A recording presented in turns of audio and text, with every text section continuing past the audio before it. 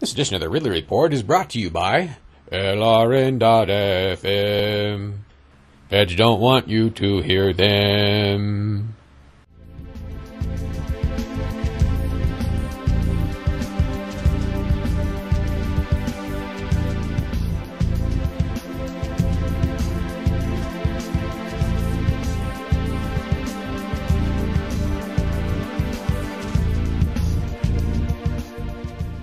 So when you look at a jump from $8,500 to $10,200, $1,700 per student times 600 students, it's over $1 million. And I think that you guys have a duty to be that transparent and that forward and upfront to the citizens of Hooksett.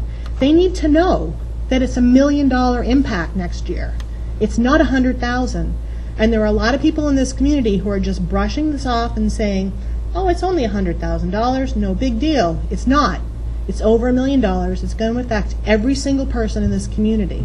Okay, so I got a question.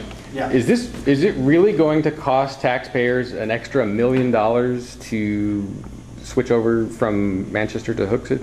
It's based on the fact, again, we were talking about in there, based on what the tuition rate's going to be at the school we're sending and how many kids that are left in Manchester.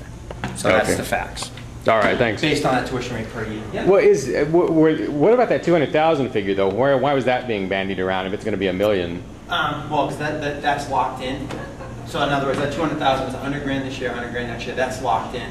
I see. Okay, but the tuition amounts in Manchester are locked in, but it's based on how many kids attend. Okay. Okay, so we don't know the final number. Okay. We don't know how many kids are going to go to the other schools and what the tuition rates are going to be for those schools. Does that make sense? All right. Thanks. All right, thanks. Thanks much. Yeah.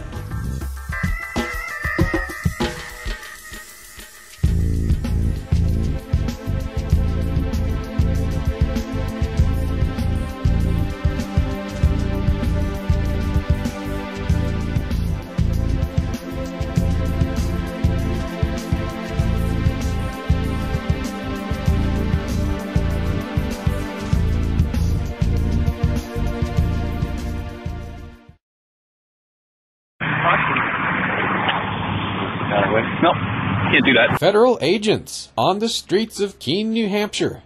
They're investigating reports of an unlicensed radio station said to be broadcasting LRN.FM. So why all the fuss? What is LRN.FM? Well, it's probably not something these agents want you to listen to.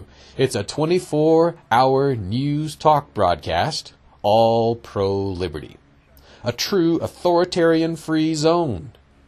Tune in at LRN.FM to listen or broadcast their signal. LRN.FM. Feds don't want you to hear them.